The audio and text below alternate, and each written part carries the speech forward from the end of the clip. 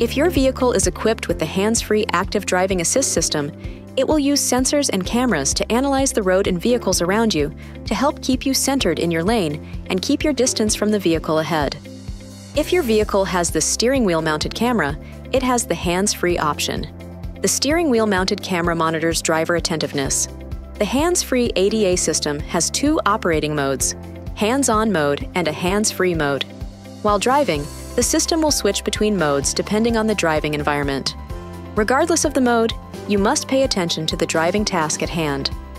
To enable active driving assist while driving, push the on-off button on the right side of the steering wheel. If adaptive cruise control was previously disabled, it will be enabled along with the active driving assist. Push and release the Set Plus or Set Minus button when the desired speed is reached to engage ACC. If adaptive cruise control was active before enabling the active driving assist, ACC will remain active with the previously set speed and distance settings. When all necessary conditions are met, ADA will automatically engage lane centering, and the steering wheel icon in the instrument cluster display will change from white to green. ADA system status and warnings are shown in the cluster regardless of which page you're viewing. There are also system indication lights around the cluster.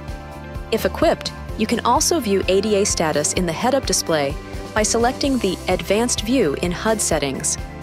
If the conditions for the hands-free mode are met, the system will automatically enter it if the driver's hands are on the wheel and their eyes are on the road. Otherwise, the system will attempt to enter hands-on mode. Navigate to the Driver Assist page on the cluster to see the ADA status message, which provides information on why the feature is not available, such as the road not being supported or the vehicle not detecting lane lines. A variety of conditions must be met to engage hands-on mode. See your owner's manual for more information. To engage hands-free mode, additional requirements must be met. The hands-free active driving assist system requires that you are driving on a supported highway, along with an active subscription through the Uconnect Connected Services package.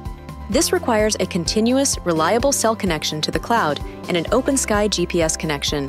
An unstable connection may result in feature availability being reduced.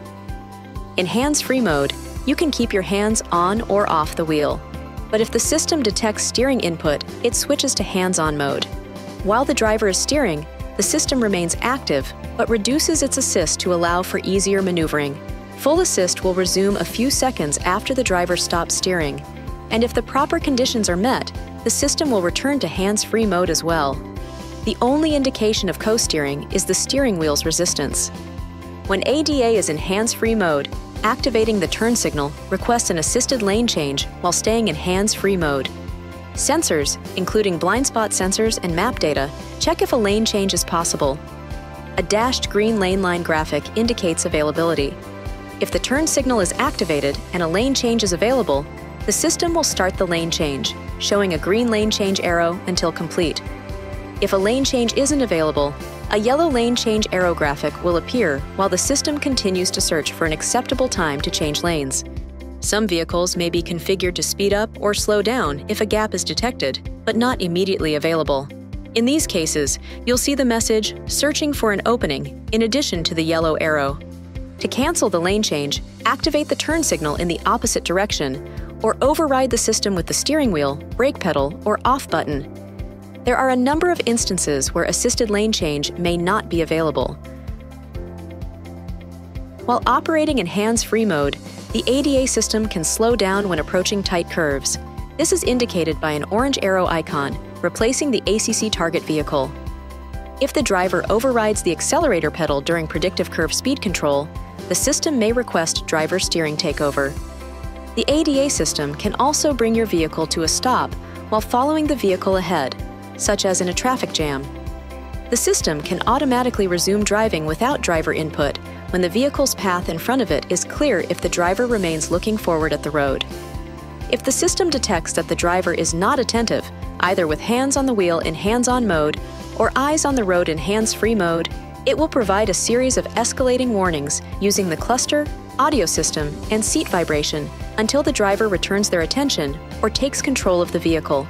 If the system requests driver takeover and the driver does not respond to the warnings, the system will begin a stop-and-lane maneuver, which brings the vehicle to a standstill in the current lane and attempts to place an emergency call through the Assist and SOS system.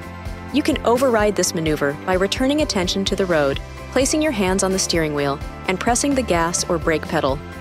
It's best to keep the system off when driving in more challenging situations like heavy traffic, construction zones, bad weather, or on poorly maintained roads. Remember, the active driving assist system does not warn or prevent collisions or steer around stopped or slower vehicles. Always keep your eyes on the road, maintain a safe distance from other vehicles, and pay attention to traffic conditions. This video is not intended to take the place of your owner's manual. For complete details and other important safety information, please see your owner's information.